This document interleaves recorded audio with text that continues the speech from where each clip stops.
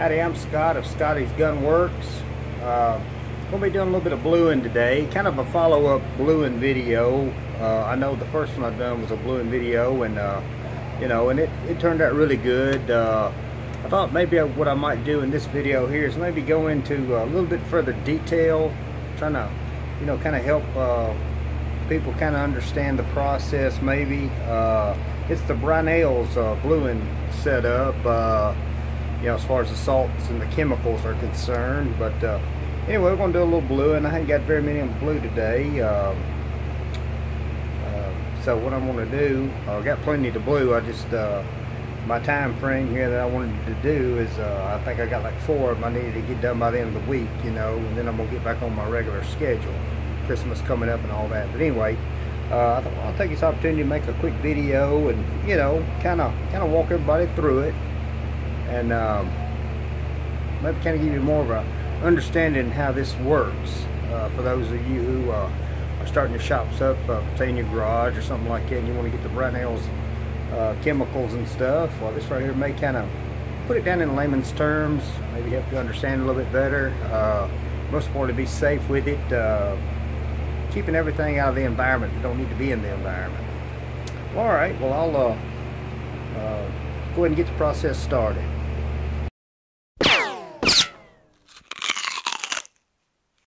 Okay, the first thing I like to do is make sure that I got everything clean and out of my way, because we want a good walking path. There's what we got to blue today. I hadn't even started the tanks up yet. Of course, the first thing you'll do is you'll get you a something to break the salts up. That's very important. Of course, I ain't got my gloves on either, so I'm gonna just kind of walk you through it and get my gloves on, and I'm gonna kind of actually do some work and kind of show you my procedure. I've got my 909 already set up right here. I hadn't got it turned on yet. I hadn't got my hot water in my vat yet. So I'll go ahead and get the safety equipment on, which will be my rubber gloves. And then we'll go ahead and break up some salts and then start the fire. Okay. I hope you can see me here. I ain't got a cameraman down here. But anyway, what you want to do is put your face shield always. And of course, you want to wear rubber gloves. The hand I'm going to be using to crush the salts is the one I got the glove on. The other hand I'm holding the camera. So we'll just be real careful about it. And it's really nothing to it. You don't want to splash it. I mean, that stuff gets really hard. So you just want to kind of, I got here a thing I've made here out of an old gun barrel and old welded hammer, and just something to crush it. But you can use I think Brownells even sell a fork, especially with this. But you just want to crush up the salt. They're cold right now, and when they get cold, they turn into they crystallize. Turn into like a big chunk of salt, I guess. Let me see if I can pull some of it up. You can see it as it being broke up in there.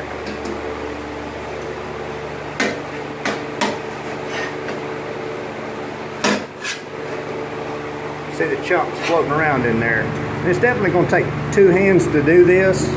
Well, I'll go ahead and crush them up and show you what it looks like after I've crushed it up. But yeah, you just basically use common sense. Just break them up real fine to where you can run your pick through it. Right now you can't. Hangs up. So I'll break them up and then I'll show you. This is the before. Okay, I believe I've got all the bluing salts broke up like they're supposed to be. Now I can take the tool and I can run it quite easily across the bottom of the tank. Got it all off the sides pretty much, back into the tank. Got them all crushed up real nice. Now it's like just like muddy water, I guess, at this point, and ain't got no big chunks in it anymore. The reason why you want to break in big chunks up is because what they'll do is they'll heat up and then they'll bust, and then they'll splatter all over the place on you and in your eyes and everything else if you ain't got your safety equipment on. But you just want to keep them in the tank. That's what I like about this great big old tank here. I don't ever lose any of it. But anyway, even in this big old tank, you want to break it up really good where you can take one hand and just let it flow back and forth. Before we couldn't do that. That tells me that I got them good and broke up. And now, what we're going to do is we're going to light the flame. This is the only time you should light that flame is when you've got these broke up. The only time. Don't light it while they're not broke up. Because I'm going to tell you, you're just asking for trouble if you do that. It's going to make a mess, it's going to get all over the place, and you're still going to have to break them up. Might as well do it beforehand.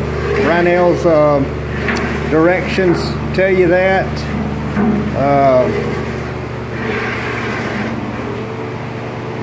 So when they're broke up, then and only then, you should light up your tanks. So I'll go ahead and get the flames started, and we'll move on to the next. Okay, I've got the flame going now. This is another important thing you want to remember. While your flame's going, you ain't got to do it all the time, but this is periodically, just kind of take and stir it up. Don't slosh it. Just kind of smoothly stir it up. Sloshing is no good, especially when it gets up to almost 300 degrees, because it's going to boil anyway. You'll have a nice little smooth rolling boil, so no sloshing. That's the main thing. Keep it all smooth and easy. Got our flame going, got it adjusted about right. Got the fans going. Basically, it doesn't put out any poison, I guess. It's mostly humidity. Got a thermometer over there. Of course, you know, it's best to wear, you know, a face mask, definitely a face shield. But it just basically just sits here nice and easy and heats up. And got a thermometer here. Of course, my operating temperature is about 292, something like that. It's got a little block on the thermometer, as you can see. Anyway, when it reaches that, you should have a nice little rolling boil. Nothing violent, just a nice little rolling boil without having to mess with it at all. And you just adjust it with water. And the problem I was having was my flame was dancing around too much, and I was wasting a lot of propane, especially since I got my new fans. They really pull a lot of air through here. And anyway, the fan was almost blowing it out. It was just dancing all over the place. When you got a dancing flame, your heat, it just takes a lot more time to heat it up. It's going to take about an hour right now because I got this big old tank here, you know, usually about 45 minutes, you know, with a regular tank. But anyway, what I did is I just did some experimenting, and I finally just took the door and just cut the door, as you can see. You know, you can open it up. Of course, the flame gets kind of dancey, but I can definitely tell the difference in the airflow. So I just took and cut the door. I got a two-piece door here, you know, it'll lock in, you know. That way I got a nice airflow coming right here behind the head, out the fans there, and I ain't got to worry about it really, you know, breathing anything. So anyway, I'll just sit here for about an hour, and periodically I'll come over here and I'll just kind of give it a stir, and I can still feel a little thickness in there. Of course, the hotter that gets, the more it's going to turn into like water. In other words, it's going to be real thin. You'll be able to just drag it through here without any problem whatsoever. All my salts are broken up, all up into the corners. That's why I got this square thing here where it'll fit right up in the corners there, you know, and that way I'm sure to crush up every bit of it. And usually what I do is when I'm waiting on that right there, and I got me a timer set up here. I got this right here set up for 30 minutes. Of course, when it beeps, it's probably not going to be hot yet, and I'll just hit it again for another 30 minutes. Right now is a good time to get your 909 tank set up. What I usually do is I thoroughly clean the guns before I even polish them. I mean, I clean them and clean them and clean them. So they're pretty clean right now. So I'm able to use this 909 about 2 or 3 bluing sessions. What I do is I just kind of make me a little logbook here, you know, of the last time it was changed. And last time I blued was 11/1, first of this month. It's already the 14th. And I changed the bluing, or not the bluing, but the 909 then, so it's not really all that old. what I'll do basically is just put my thermometer in there and heat it up, and just keep the temperature regulated, and I can usually use it 2 to 3 bluing sessions, sometimes even 4. I can always tell when it starts to get really dirty and starts turning really dirty looking. I guess that's the best way to put it. And I got my cold water rinse system right here. I just cut this on right here.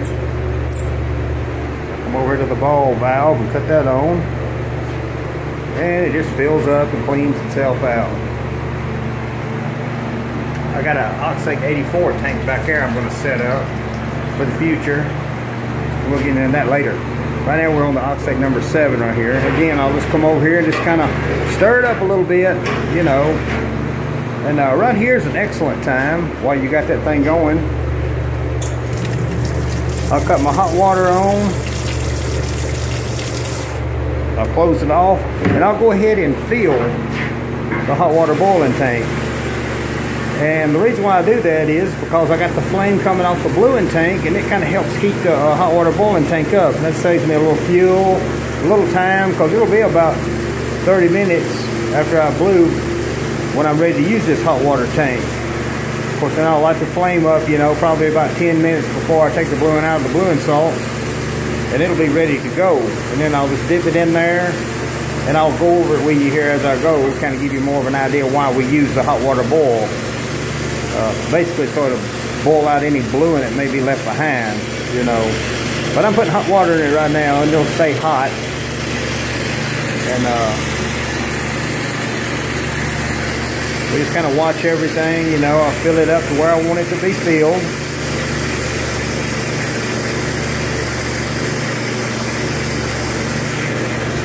Anyway, I won't bore you with all that. I'll just periodically stir the bluing while it's heating up, and just basically relax, take an inventory of what I need to do, and it always falls right into place. All right, heating up really good. It's getting easier now for this thing to go through there. It's probably about close to 100 degrees now, so we still got a little ways to go.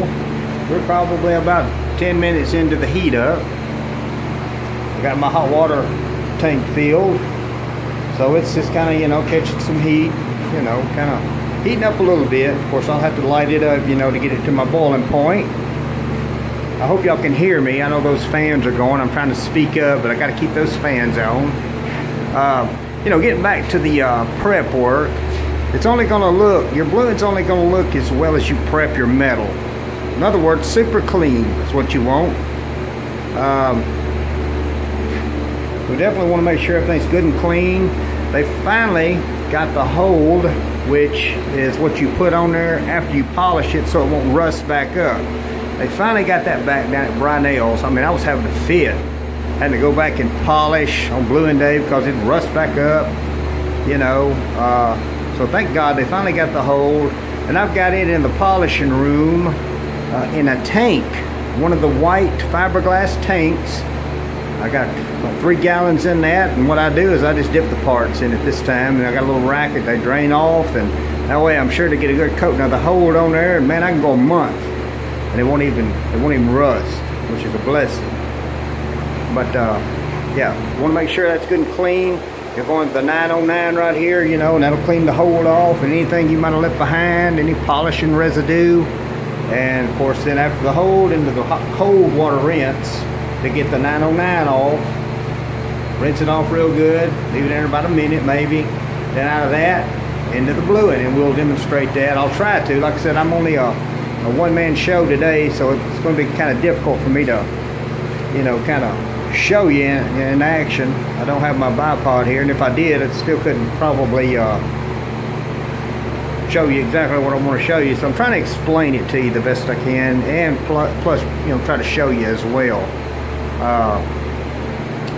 Anyway, got a good flow of air coming through here, but it's not hitting the flame. We're just waiting on it to heat up. Oh yeah, heating up nicely. Everything's heating up really good. Getting back to the whole dipping tank, I would take y'all in there and show you that, my setup for that, but it's basically this tank with hold poured in it with a top over it and a rack over that. Basically like my oil tank here, so it's not as fancy. but it does a really good job. And the reason why I'm not going to go in there is because I can't stress enough about safety. You definitely don't want to walk away from an open flame like this.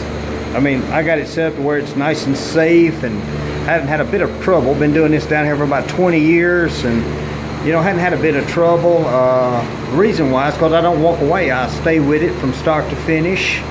Got fire extinguishers, hose pipes with, you know, water and stuff like that on hand, so everything is really safe. But I don't take it for granted. I keep my eyes open and just watch everything.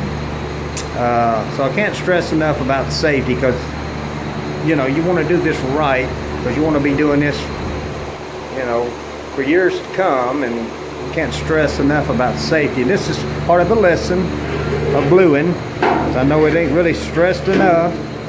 We got to make sure we keep everything safe around here. And that's why I have no one working for me. Not that there's anything wrong with employees and stuff like that, but I don't know. I just don't trust nobody else in here doing this but me. Not that they can't do a good job. Just if something goes wrong, I'll know who did it if I ain't got nobody working in here. I know it sounds kind of silly, but that's just kind of the way it is. But anyway, heating up nicely. So we'll just keep making progress. Quick note concerning the flame here. It gets back to the door there. I mean, see how nice and smooth it's running, nice and consistent. No real dancing around, you know, which is what you want. But yet when we open the door,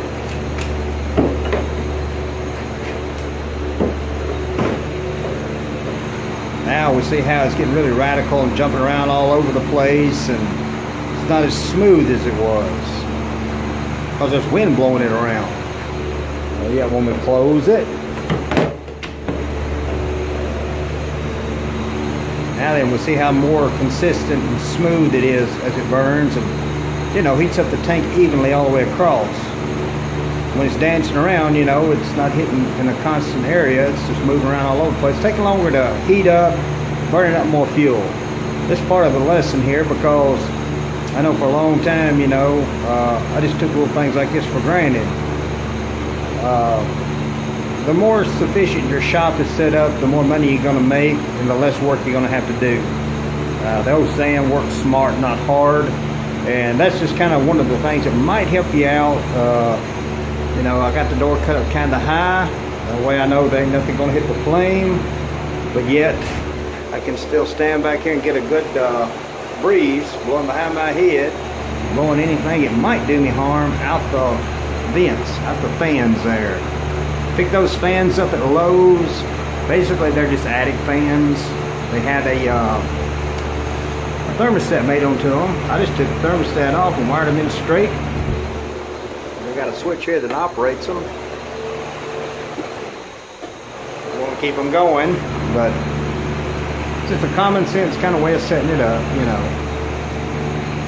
But yeah, that's just a little lesson you might want to kind of take note of as far as your propane and fuel savage. And it's going to save a little time too, because it's going to heat it up a little quicker than having a dancing flame.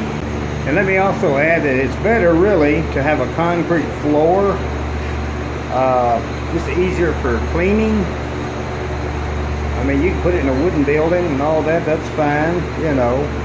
I always like my vats all grouped up together like this, you know. I got plenty of room there to reach over them and all, you know, and I've got some heat shields built, you know, to keep any flames from coming up and catching me off guard. So I ain't got to worry about getting burnt. Of course, I got the tongs there, you know. But, you know, I'm reaching that tank back there whenever I get it in operation. You know, I can just reach everything, and I'm still strong enough to be able to pick that basket up with those two tongs without dropping anything. So, another safety tip, you know, I've just always liked to grip them together like that. Keep that oil tank away from the flame, though. You know, it reads in the Brownell's instructions. You don't want to put that oil tank next to your flame, and you don't definitely want to heat it up, that's for sure. Don't never do that, because it works quite well without heating it up. First gun you stick in there is going to heat it up, and then it's going to, you know, liquefy, and it's going to turn a different color. Instead of being a light brown, it'll turn a dark brown. But Yeah, remember, no heating up the oil. Try to stay away from that dancing flame, you know. Of course, like I said, it's kind of hard for me to do this without a cameraman, but just always make sure when you are doing this that you wear some kind of long sleeve jacket like this one I've got on. I've got several of these. They all look the same. This is a clean one here. I got a mirror down here too. I always set it up that way I can, you know, if I have to look at, you know, a gun in the mirror, you know, from the other side without turning it all around, you know, I need to clean the mirror. But anyway, this is the best way I can show you, you know, the best way to dress for bluing. Now they have got a an apron. As a matter of fact, I got one right here, and that's a good idea as well.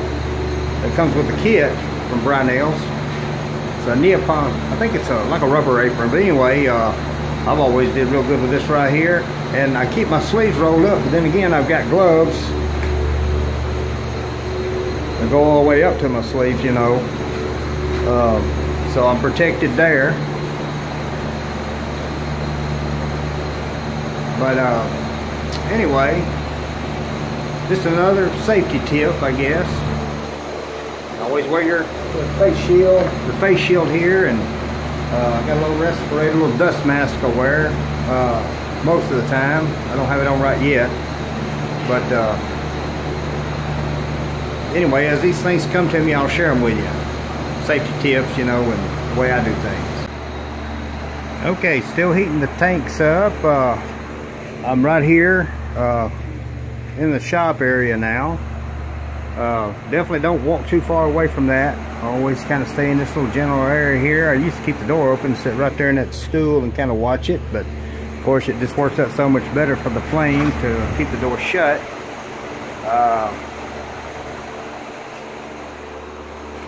Basically how this door works, I just took a regular door and just cut it down the middle.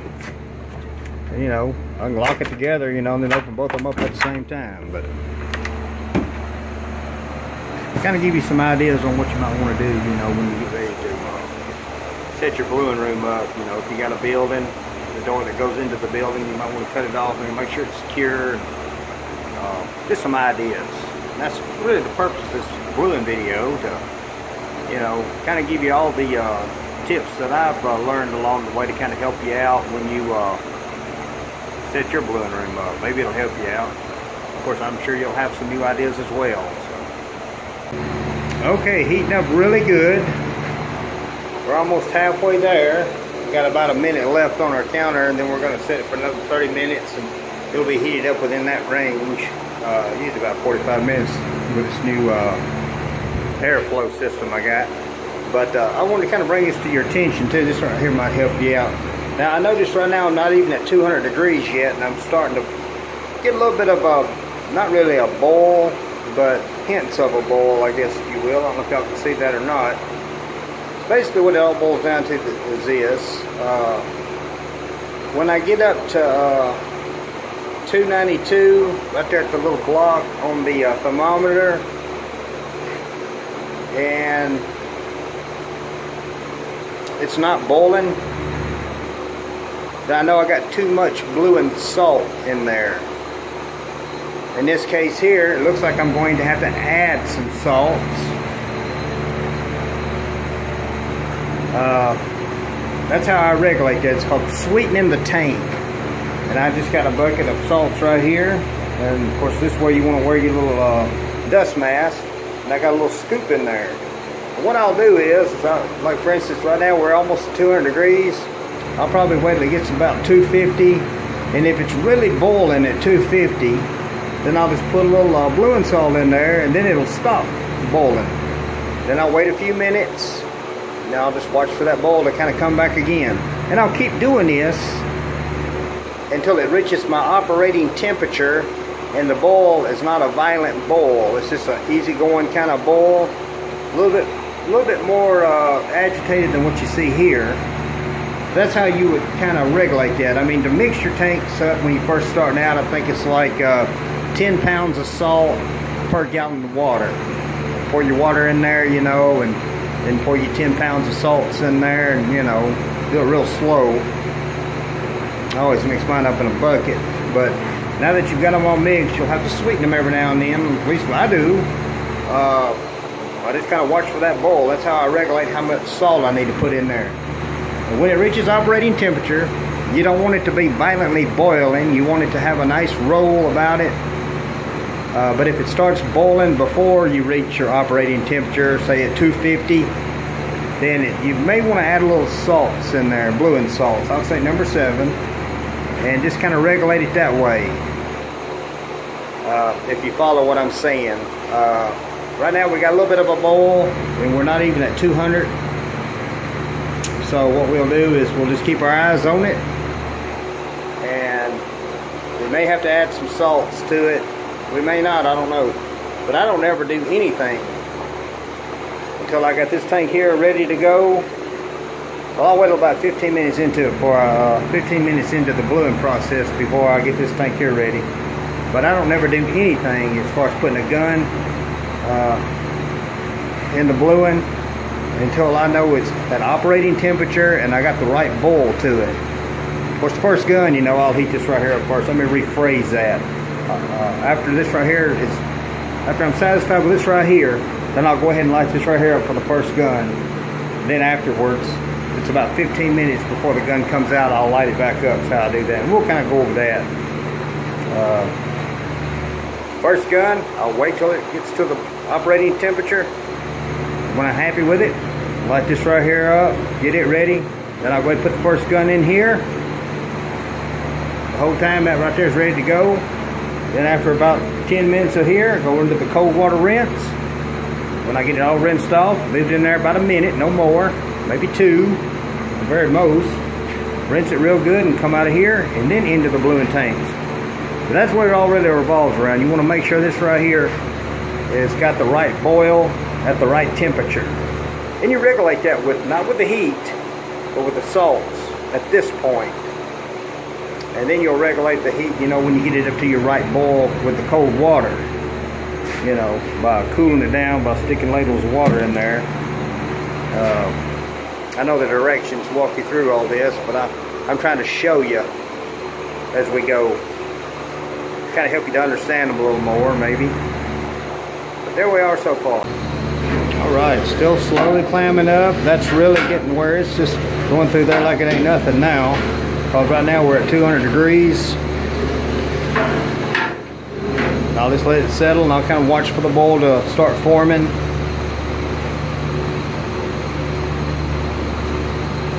And that'll give me any idea whether I need to add salts or not.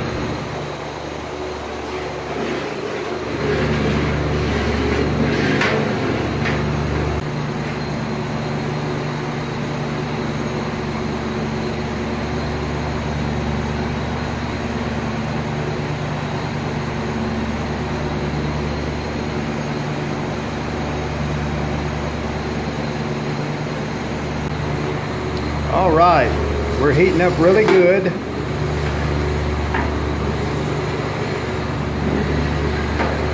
We're already at 250 degrees and we really hadn't got much of a boil, which that's a good sign when we're at 250 degrees and we don't really have no boil going on. That's good. That shows that we've got the right amount of salts in there. So we're almost at our operating temperature. If it starts boiling real bad at this point, then I will just add a little salts in there and that'll calm it down. And I keep doing that until I get to the operating temperature, but at this point I believe we're going to make it to the operating temperature without having to add any salts. So it's probably still balanced out from the last bluing run I did. You don't have to do this every time, but I was kind of hoping that maybe we could add some in here and that way I can kind of demonstrate how it's done. But basically this boils down to that boil. So we'll just wait until we get to our operating temperature. We got a little bit of a boil going on right now, but we're not at our operating temperature yet. We'll look at it when we get up to that temperature. All right, been almost an hour. We're right at our operating temperature. I'd say about another 10 minutes tops we should be there. Flame's still doing really good. No real violent roll as far as my boiling is concerned, so that tells me that we got probably about the right amount of salts in it. When we do reach our operating temperature, and I've got a really violent boil. I may add a little bit of salt, just kind of tame it down a little bit, or maybe turn the heat down just a little bit. The main thing is that we got to boil when we reach our operating temperature.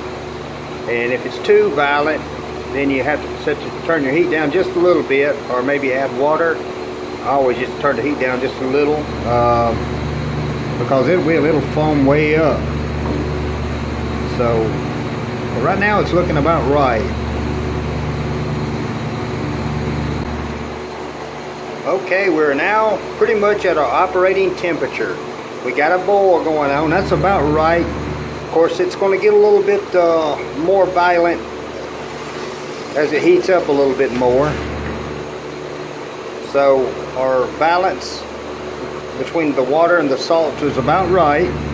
We're right now close to 300 degrees. We're at about 192 something, or 292. And it's not a real violent boil. Of course, you know, the hotter it gets, the more it will get violent. So we didn't have to add any salts this time. So at this point, I will cut the heat down just a little bit. But I think what I'll do is I will demonstrate how you'd cool this down. Right now we're right at operating temperature, and since I'm going to have a few minutes anyway, it'll have a chance to heat back up. But here's the proper way to cool it down. Take your ladle of water, don't just pour it in there. It'd be about like pouring water on a grease fire. You want to ease it in there like it's right here first, and just kind of tilt it as you go along the bottom of the length of the tank.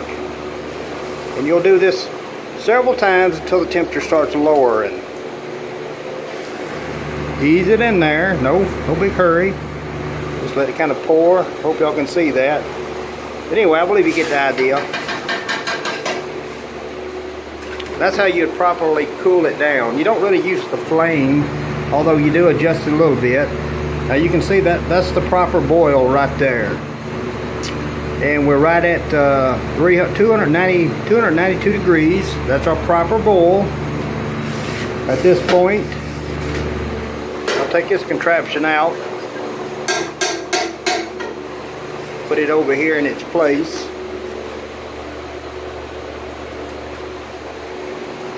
And there's no need in trying to stir it up, because there's our proper boil.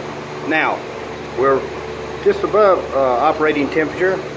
And now what I'm going to do now is I'm going to cut the flame on down a little bit, because I know it's going to stay right there. It's ready to blue. I can stick guns in there right now and it'll be perfect. And that's what you want to do. You want to make sure that you keep everything like it's supposed to be. You want to make sure your temperature's right. You got the right ratio of bluing in there. First, now I'm going to come over here and light up the 909 tank. Get it up to operating temperature. Put the first gun in there. Let it sit in there for about 10 minutes. Then take it out of here into the rinse tank. Get it all rinsed off real good, about 2 minutes worth. Then out of there into the bluing tanks. And it'll stay in the bluing tank for 30 minutes. It'll come out of the bluing tank back into the rinse tank. But what I like to do, about 15 minutes into the bluing, I'll usually take it out and put it in the rinse tank, and I'll check everything, see how everything's going, make sure that there's no stripes forming on the bottom where it's sitting on the rack. I'll move the gun, slide it a little bit, you know, kind of agitate it a little bit. That ensures that there's no stripes, you know, because if it's laying on metal, it's not going to blue. But I'll do it that way. And then I'll go back in there for the last 15 minutes, which equals 30 minutes. Then I'll come out of there, back into the rinse tank. I'll just kind of look at it, making sure there ain't no problems. If I do see a problem, I'll go back into the bluing tank for probably about 10-15 minutes. Then back into the rinse tank, and at this point, this stuff here will be boiling, which is hot water. We'll go over the light up of that. And then I'll put it in there for about 10 minutes, and I'll get everything on these timers up here. You know, you can see I got 909, hot water boil, and then the bluing solution, which is 30 minutes. Just like I said, I took what Brownells has got, and they got an excellent instruction plan here, and I just kind of modified it a little bit, kind of modified the tanks a little. Then after there, I take them out of the hot water rinse for 10 minutes. It goes into the bluing displacing oil, I'm sorry. water displacement oil. I'll say it right here in a minute. Now you can put the label on there. That'll remind me what I need to put in here. A little expensive, but in the long run it's cheap. I've done experimented with motor oil and WD-40, you name it. Don't nothing work any better than this water displacement oil. I'm not trying to advertise for Brownells or anything like that, but I'm one of them people. I'm straight up. If it works, it works. If it don't, it don't. And their stuff works. They done all the research. So I just stick with everything that goes with it. Got a good boil going right there. Our temperature's still up where it's supposed to be. You can see it on the black mark. So I'll go ahead and cut the camera off, get this lit up, and we'll continue to go through the process. Got the 909 lit up. You can see that it's burning right now. Got my flame shield there, so you won't see no flame over here, which is good. Then while it's heating up, I'll take a little stir, and I'll be easy about it because I don't want to slosh it out. Just kind of stir it up, let it kind of heat itself up. Got the temperature thermometer right here. Of course, you can't hardly see it because it's been used so much. It's got blue and salts in it and everything else, but it still works. And when it messes up, I'll just send it to Brownells and they'll send me a brand new one. Because they got an unconditional lifetime guarantee. Look here. Now, I want to bring this to your attention. See how violently it's boiling now? Well, you can either add water to it, but since I haven't got a gun in there right now, I'm just going to turn the flame down just a little bit. Now you see it's starting to ease down, but I don't want to cut the flame off. It'll maintain that temperature right there. Just common sense. As you do this, you'll see, you'll start using common sense with it, and there's nothing hard about it once you start doing it and get the feel for everything. This right here heat up probably in about 10-15 minutes, you know, because it ain't got to be as hot as the blue one. I think about 185, something like that. But I got it marked on the thermometer, or temperature on the thermometer there. I don't know if you can see that or not. But anyway, now you see it. I hardly have a flame under there. It's not cut off. We got a nice calm boiling. That right there is a good boil for bluing. Now it's just kind of coasting, I guess, if you will. In other words, it's going to stay at the operating temperature, and I ain't going to be using a lot of fuel at all. And I can go all day like this. But when I put the gun in there, it's going to cool it down because the gun's going to be cold from coming out of that cold water rinse, but it'll heat right back up. Just want to kind of keep this right here kind of stirred. When it gets a little low, I'll just add water to it. I won't add no more 909 to it. I'll just add a little water to it, bring it back up. I like it to be about an inch before running over. Same way with my hot water bowl. See, I got it about an inch before running over. And this right here is a rinse tank that I had built. It's stainless steel, and you just cut it on and it fills up and goes into a trough here. You know, and into the tank outside. Okay, number water. So everything around here is set up and environmentally friendly, I guess, if you will.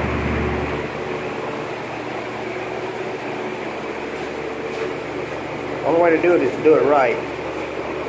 God told me if you ain't got time to do it right the first time, when you gonna find time to do it over? So that's always kind of stuck in my head. And another part of the lesson, do it right the first time, because you probably ain't gonna have time to do it over. Not that I'm Mr. Perfect or anything. If something ain't right, well, let me know, and we'll improve on it till we do get it right.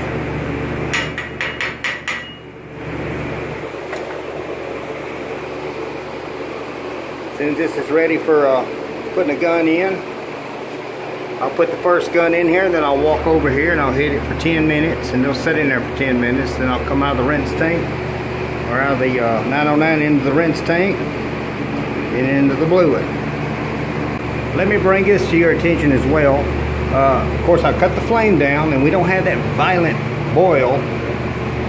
Now, we can keep our eye on that temperature gauge, and it will start rising a little bit. You don't want it to get too much hotter than 292. Okay?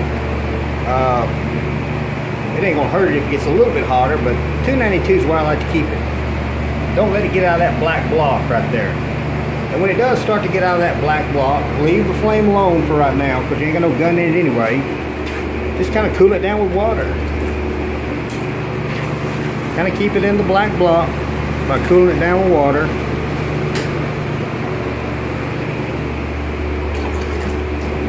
Remember how I showed you.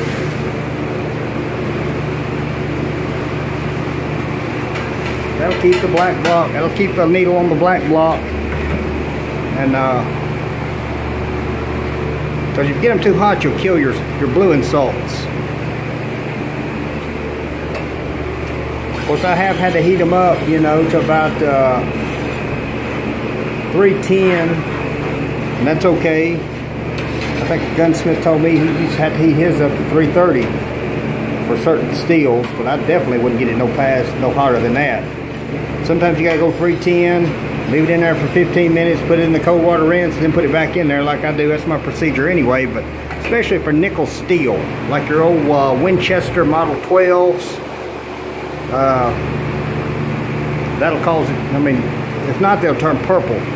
If you want that nice deep black, you may have to heat them up just a little bit. And I found that cooling them down after 15 minutes into it, which I kind of kill two birds with one stone. I move them around a little bit to avoid the marks, like I told you earlier. And with that nickel steel, you can stick it back in that bluing for the last 15 minutes in that hotter temperature, and it seems like it really blues up good. And you know, a lot of this stuff you just gonna have to learn from experience. You know, not to stick a soft solder double barrel down in there. Of course, they tell you that on the directions. Make sure they're silver soldered. Things like that. I've made notations on the wall there, you know, Winchester double barrel Model 24, you can blue it because they are silver soldered. You know, you'll just jot things down as this goes. There we are so far. Just waiting on the 909 where we can put our first gun in, thoroughly clean the hold off and any polish and residue that may have been left behind.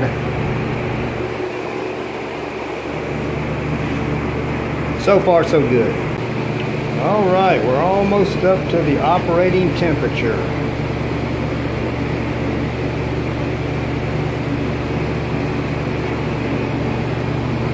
Close to the mark. Mark's right there.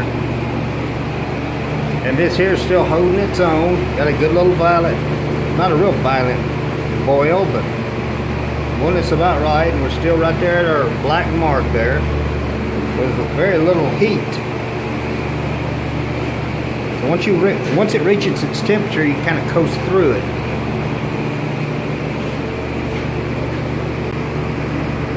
All right, I believe we're at operating temperature now. That's still holding its own really good. I hadn't really done anything to it. Right there at operating temperature, good boil going on with a little flame. Since I'm just one man here today, usually I'd be using my tongs, and I'm only going to do this about one time. And I'll be having to use the tongs. But the first thing I'm going to do here is I got this piece of metal here, which enables me to pick this up. That way I can kind of hold the camera, and at least you can watch me put it in the 909 tank anyway. So basically you just put it in there.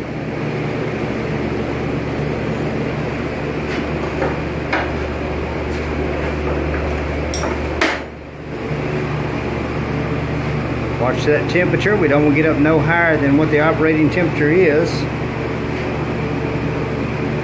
I'll just go over here and I'll hit the timer for 10 minutes. Of course, it'll start dinging when it's ready to come out.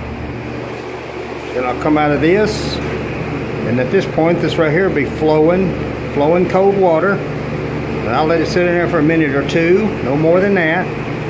Then out of this, into this. 30 minutes. Probably leave it in there for 15 minutes, take it out, put it in the cold water rinse, you know, move everything around so we don't have no stripes on it. And it's got screws and stuff in a little basket in there. Kind of agitate it a little bit, that way everything kind of moves around, that way I know everything will get a good bluing on it, and then go on back over here for another 15 minutes, which will equal 30 minutes. Sometimes I might leave it in there just a little bit longer, but anyway, you get the idea. So there we are right now on our 909. I'm gonna cut the flame off because we're already at our operating temperature, and it'll stay there. And of course, when it starts dropping, I'll just simply light the flame back up. Let me say this, I'll leave this in there the whole 10 minutes. I might kind of agitate, you know, move it back and forth a little bit, but I definitely won't take it out of there. It'll stay in there its full term, and then come out of there and put in there in the rinse tank, and then out of the rinse tank into the bluing tank. You know, the reason why I take it out and you ain't got to do this, folks. You can leave it in there the full 30 minutes. But I just do that because of the way I've got them all racked up. You know, I don't like to just blue one piece at a time. I like to rack each gun up in its own rack, as you can see, and I'll leave it in there for 15 minutes, then put it in the cold water rinse, and I'll just kind of move everything around. That way I know that everything's going to get a full bluing, and there won't be no stripes where it's been laying on the rack, you know, because metal touching metal won't blue real good. So if you do it that way I know it's going to get a good blue on it, and I ain't got to worry about, you know, stripes, and the customer, he won't be wondering, well, what's a stripe doing on the bottom of this, you know. So that's the reason why I do that. And let me tell you this too, whenever you do take it out of this, don't sit there and look at it while you've got it out over the bluing tank, because what'll happen is, if it stays out there in a matter of seconds, it'll start drying on there, and when it dries on there, you'll have spots in your bluing. So, you know, don't get no real big hurry where you drop everything. Just ease it out of there, shake it off, come on over here and stick it in the cold water rinse, you know, even at the end of it all, when you're done with it. My point is, don't let the bluing salt dry on the gun. I mean, because if you do that, the only way to get that off, those spots, is to take it back in there and repolish it. I know a lot of people, and I've done it myself, pulled them out of there, checked them all out, you know, then stick them back down in the tank, and then wonder where the spots came from. Well, that's because I let it dry on there, and once it dries on there, you get a brown spot. That's why I've got my water tank next to my bluing tank. That way I know it ain't gonna dry on there. You know, just like I said, you ain't gotta rush. Just take your tongs, pick it out and shake it off. Come on over here and just casually stick it down in here. Keep it wet until all the bluing salts are off of it. Then you can take it out and look at it. Then you want to make sure when it's all said and done, after your 30-minute full run is complete, come out of this cold water rinse into the hot water boil for 10 minutes, I believe it is. Yeah, I got it set for 10 minutes, hot water boil. And then out of that, after 10 minutes, into the water displacing oil. Now let me say this. When it's in this hot water boil, you'll notice foam coming up on top of the water. And what that foam is, it's bluing salts that's in between where the barrel screws into the receiver, you know, places like that. That cold water rinse won't get that out of there because it's hid down inside those little crevices and inside the pores of the metal. That's why you want to heat it up, open the pores up, and then it'll start foaming, and that's an indication that there's bluing salts left behind. I just take my ladle and I just easily, being careful not to scratch the gun, just easily take that foam off and just put it back in my bluing tanks.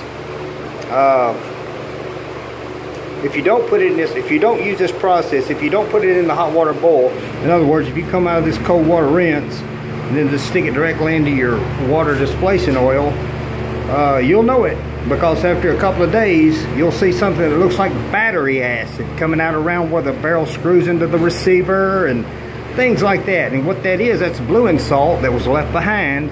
Again, kind of dangerous, you know, somebody get that on them, get in your eyes or whatever, you know. So it's to your best interest and the customers, and besides that, it's just the only way to do it right, is boil it out.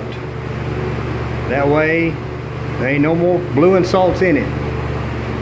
Put it in your hot water, or put it in your water displacing oil, leave it in there for about, I don't know, I think I usually leave mine in there about 30 minutes each gun, about as long as it takes to blue another one, about 30 minutes. Then I just put it up here and let it drain off, back off in the tank. That way I have no waste. Well, that stuff's not cheap. But yeah, you want to make sure you boil it. Don't skip this process.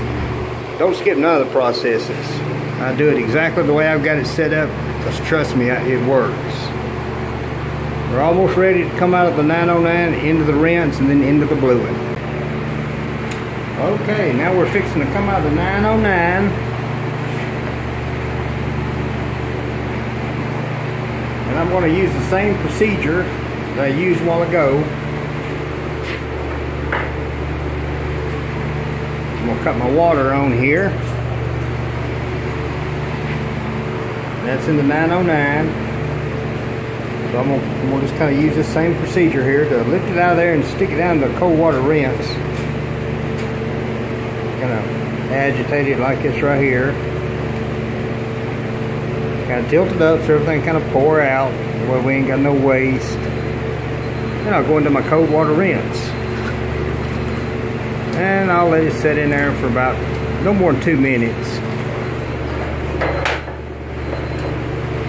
Then after I'm satisfied with it being in there and it's clean, I'll put it in the bluing. Now I won't be showing you putting it into the bluing because I can't use that procedure. I'll have to use these tongs here. Of course I have no cameraman down here, but I'll show it after I do put it in the bluing. But basically it's like this. I'll just let it sit in there, rinse off really good, then I'll take the tongs and we'll go into the bluing bath. Okay, we're in the bluing bath now. Just put it in there. Had to use the tongs because we don't want to take a chance and get that close to it. Now I'm fixing. I usually let mine sit in there for about, I don't know, 2 or 3 minutes. It's probably been in there about a minute or 2 now. Still at my operating temperature. Sometimes I'll just kind of raise the flame up just a little bit. Until I get the boil I want, then I may lower it down again. Mainly keeping an eye on that temperature. Then I'll come on over here and I'll set the timer for 30 minutes. Of course, when it reaches 15 minutes, I'll take it out of there. Come over to the cold water rinse. Being real careful not to let that stuff dry on there. Then I'll check it real good, you know, and move it around. That way we have no stripes on it. Then back out of the cold water rinse, into the bluing for the remainder of the bluing run, which will be 15 more minutes, you know, which will equal out about 30 minutes. You know, about 30, no more than 35 minutes total. It won't hurt it if you leave it in there an hour, and sometimes you may have to, depending on what kind of metal it is. But anyway, we'll just sit here and wait it out for about 30 minutes, and for about 15 minutes anyway. And I think you get the picture. Keeping our eyes on the boil and keeping our eyes on the temperature, basically.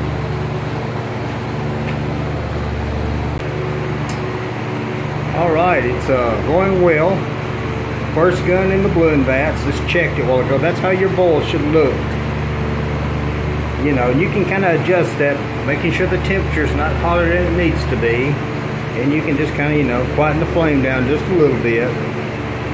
That'll adjust it. And if I don't do what you want to do without cutting the flame off, obviously you got to have the flame under there. Then you'll just put a ladle of water in there too.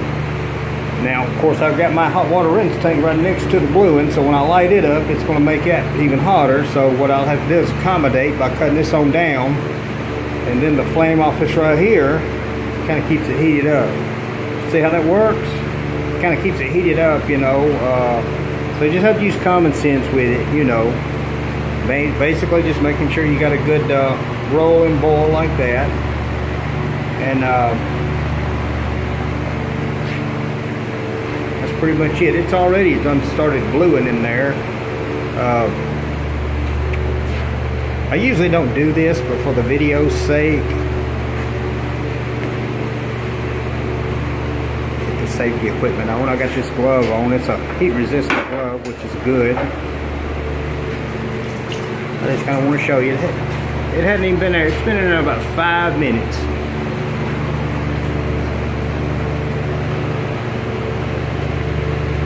And you can see it's started turning black. I don't hold it out of there very long because, again, we don't want it to dry on there. But what I usually do is take my tongs and do this, kind of keeping an eye on everything, you know, and just seeing how the progress is going with it. But I wouldn't recommend doing that, but for the video's sake, well, I could do that and get away with it this time, but most of the time we use our tongs for that. After about 15 minutes again, I'll check it again, put it in the cold water, and if I don't see any blemishes in it, you know, I'll move it around like I said earlier. I know I keep kind of going over it, but I can't stress enough about how important it is not to let that stuff dry on there. Like I said, you ain't even got to take it out of there, but most likely if you don't, if you rack them up like I do, you're going to have a stripe on the bottom of it that's not going to blue. So that's the reason why I got my procedure set up this way. Okay, it's been about 15 minutes. I done come out of the bluing into the cold water rinse. Basically just put it in there, move them around a little bit, that way there's no stripes forming. Everything looks really good. Now I'm fixing to put it back in the bluing and finish out the 30 minutes for it. Okay, now we're back in the bluing again. The remainder is about 15 more minutes. You'll notice the bubbles there. Usually when you first put it in there, you do put it in the cold water, put it back in there. Basically what it does is just getting heating the metal back up. I took it out and put it in that cold water there, moved everything around. You know, I think I had some parts laying on the bottom of the basket, and I just kind of moved them around a little bit. They recommend you don't that you keep them about an inch off the bottom. But if you move them around like I'm doing, you don't ever have no problems. I've been doing it this way for years. Basically, metal touching metal, it'll leave a place. So that's the reason why I incorporated this part of the bluing into the procedure. You know, 15 minutes into the tank, take them out, stick them over there, move them around, and put them in there for the remainder of the 15 minutes. And they usually turn out really nice. And probably in about another, I don't know, about 10 minutes before they come out, I'll go ahead and light up the hot water boil and get everything adjusted for that. Then it'll come out of that bluing back into the cold water. Then I'll inspect it for any blemishes or anything like that. That's the purpose of that. And it'll get all that bluing salt off of it, if any of it's left on there. And then, of course, out of the cold water rinse, if I'm satisfied with it. And if I'm not, I'll put it back in that tank there for a few more minutes. But most likely I'll be satisfied with it, because most of the time I am. And then I'll put it in the hot water boil. And of course we'll start our boiling procedure to get the bluing salts out of the crevices. Alright, we're almost ready to take this one out of the vat. I've already got the hot water boil tank lit up. At this point I'll go ahead, I guess, and go ahead and light the 909 up.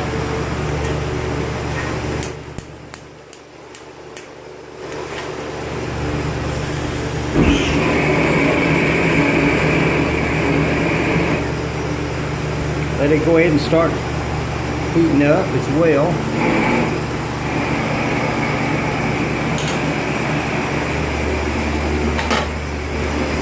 Just let's keep an eye. Now you can see how that now is heated up and it's really boiling. So what I'll do is I'll just kind of accommodate it by just kind of slowing the heat down right here. I won't cut it completely off. I've got a little mirror up under there. I don't know if you can see it or not. That allows me to look at the flames. By the time that comes out, that should be ready for the hot water boiling process to take place. Meanwhile, there'll be one in here getting ready to go into the cold water rinse and then into the bluing.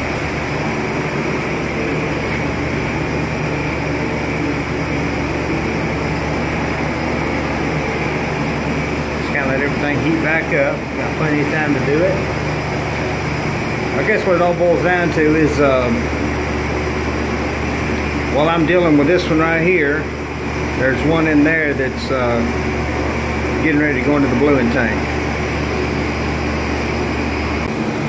And you can see by adjusting this flame right here how it kind of controls that boil.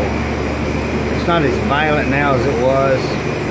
The flame's just barely going under there.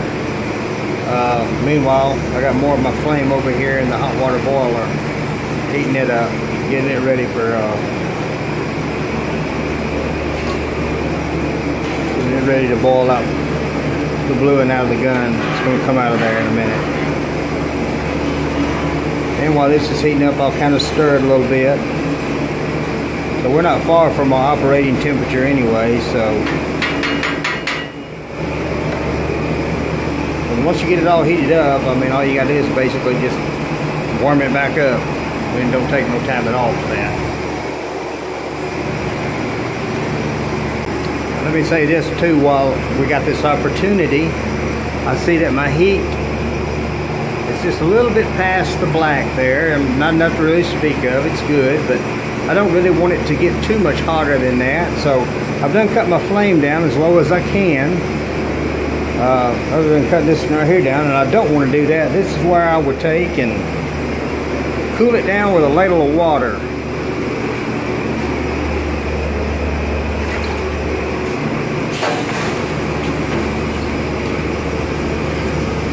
Being careful not to hit the gun. You don't want to scratch it with a ladle.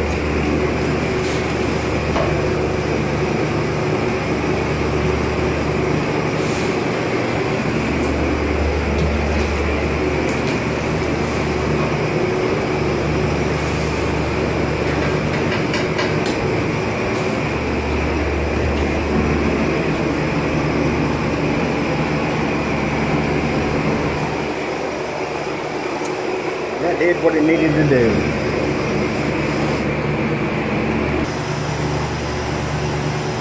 Alright, fixing to pull that first wave out, put it in a cold water rinse, and then if I think it's in good shape, if I think they look good, and I believe they will, and what I mean by that is if it's got a good thick dark bluing on it, then I'll come out of the cold water rinse into the hot water boil. Meanwhile, I got one over here in the 909 for the second round. And it's the same procedure from start to finish. So I've went over everything that you need to know.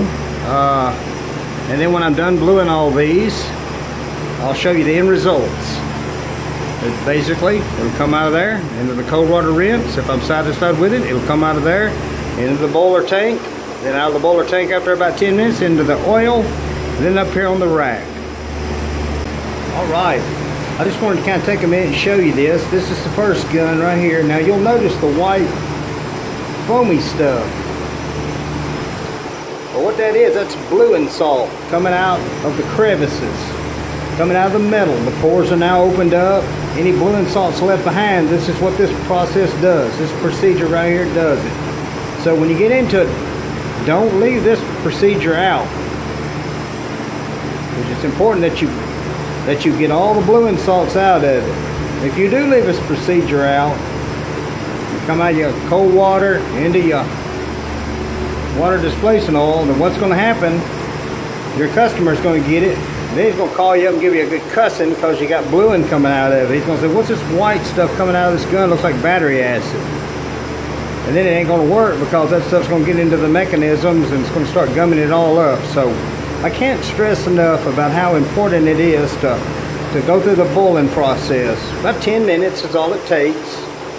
And you can see it already forming up there. And what I do, like I said earlier, being very careful not to scratch the gun. Just take your ladle. That ain't nothing but bluing salts coming out of the gun. And just kind of ease it back into the tank. Usually I got my glove on, but for the video's sake, we just kind of, want to demonstrate it. So this bluing salts, you don't have to put it in the tank. You can just dump it out, but it ain't gonna hurt to put it back in there. But anyway, I think you get the idea, and I'll just let that continue to boil, and I'll just skim it off the top there, put it back in the tank, and after about 10 minutes, it'll be ready to come out of here into the water displacement oil. And that way I'll have confidence knowing that my customer won't have to ever worry about that. And it'll be right. Meanwhile, we got this over here in the 909. It's fixing to go into the hot water or cold water rinse. Then out of that, into the bluing. And let me add this in with it as well. If you do happen to get any splatter of the bluing salt on your skin, of course it's going to burn because it's hot. But then it's going to keep burning once it cools down because it's acid. What you do is you wash it off and then you neutralize it with vinegar, white vinegar. Just put a little bit on your skin there, you know, where it splattered on you. And that usually neutralize it. Depending on how much you got on you, obviously, you got to use your own common sense whether to go to the doctor or not. But usually just your common splatters, you know, just wash it off and neutralize it with that vinegar. And for goodness sake, make sure you wear your face shield, but you definitely don't want to get it in your eyes. You know, you'll smell like vinegar, but that's okay. But anyway, that's a good safety tip, and I think it even tells you to do that in the Brinell's directions. Okay, I came out of the 909 with the second gun. Went into my cold water rinse, rinsed it off really good for less than 2 minutes. Then out of that, into the Bluin. Of course, I just took the hot water boil, the first gun out of the hot water boil, and then I put it, because it's extremely hot. As soon as you pull it out of there, it starts drying it instantly, and that's okay. That ain't nothing with water. Then you just set it down inside the oil. Just plunge it down in the oil, nice and easy. Don't scratch nothing, and just leave it in there for about 30 minutes. Meanwhile, you're running your next course here. Right now it's a good time to go ahead and refurbish your hot water boil. I've done added water to it, so it's kind of warming up, you know, for the next cycle. I've done added water to the 909, you know. Sometimes you may have to sweeten that a little bit, but most of the time you don't, because the solution's still in there, but the water's, you know, boils out or steams out and it gets low, and of course you take some out, you know, drag out into the cold water rinse. But it's good to just let that drip off before you put it in the cold water rinse, so you'll have to add a little water to that. So now we're on our second cycle, and it's the same procedure. All is well. Okay, fixing to run the third gun. I just took it out after the 15 minutes and put it in a cold water rinse there. And it looks really good, so I'm just going to let it run its course for the next 15 minutes. Of course, you know the procedure. Will come out of there into the cold water rinse, then into the boiling tank.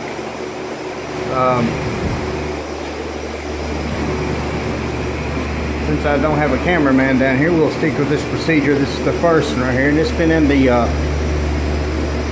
oil now for almost 30 minutes. Kind of give you an idea of what it looks like. Turned out really nice. And it's got the high polished bluing on it. Had some fancy engraving on it, and all that looks really good. I had a 45 barrel in there with it, a couple other little items, but anyway, everything looks really nice. It's got a real high polish on the wood that goes with this particular rifle. Of course, I got that one, and then that one there to do, which is an M1 carbine. We'll just put it back in the oil for the remainder of the 30 minutes.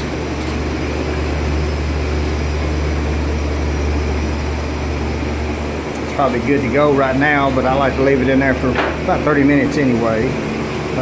Meanwhile, we get everything else, you know, heating up like it's supposed to. Adjust our heat on this. You know, after you do it a while, you'll just use common sense with it. Always keeping the basics in mind, you know.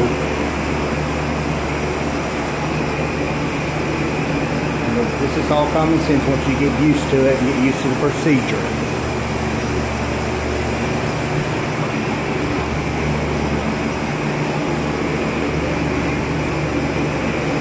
Fix and take that rifle there in the middle rack there and put it in here. It'll be the next one, which is a shotgun. So far, so good. Alright, we're just about done with our bluing for the day. Everything turned out really nice. Standard finishes, high polishes. Got the last one in the vat here. Anyway, I just hope this video helped you out. Maybe answered some questions you may have had.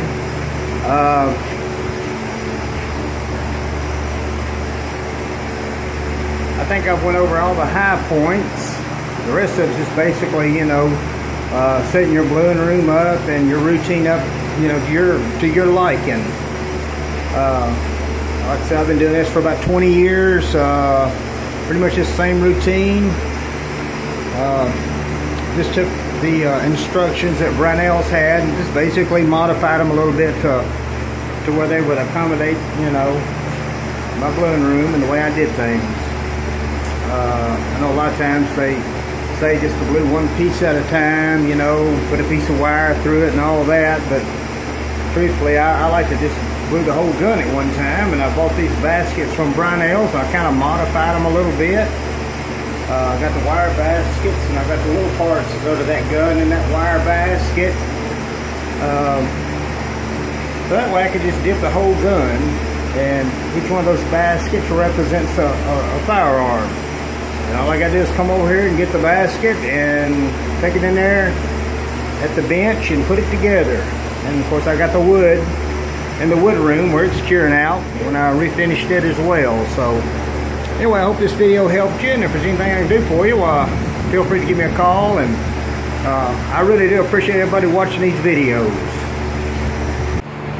Oh yeah, one last thing. I've already got my tank emptied out, the hot water boil tank there, and I've got my 909 covered. They keep dust and dirt and stuff out of it. This tank here has already been shut off, and I done cleaned the sides of it by pouring water around the sides. Making sure that I took the thermometer out first, because we don't want to crack it with by putting water on it.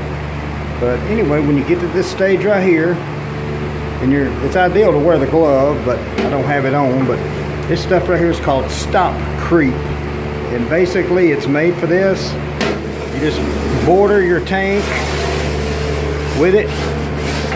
It's like chalk almost, but it lasts forever, because I bet I've had this brick right here for 15 years or more. You think it'd go away, but it don't. It seems to last forever anyway. I'm sure it will eventually, but anyway, you just basically border your tank. Just run your bead across there like that, you know, make you a border with it. Keep your fans on, that way if you stir up any dust, it'll go on out the door there, out the fans, vents. And you just basically do it that way, you know, nothing fancy. And anyway, what this does, bluing salts want to crawl up the tank. I mean, you could set it in here and come back in here next week, and it'll go as far as that Stop Creep right there. If you didn't put it in there, especially if you're in one of these little tanks, it'll come up over the tank, and then you'll come in there and it'll be all out on the floor. It's be a mess. So that's why you definitely want to use this stuff right here. And that way it won't go no further than that. It's called Stop Creep. Comes with the Brownells bluing set. You can order it as you need it. And I believe I've done covered all the major bases when it comes to the bluing.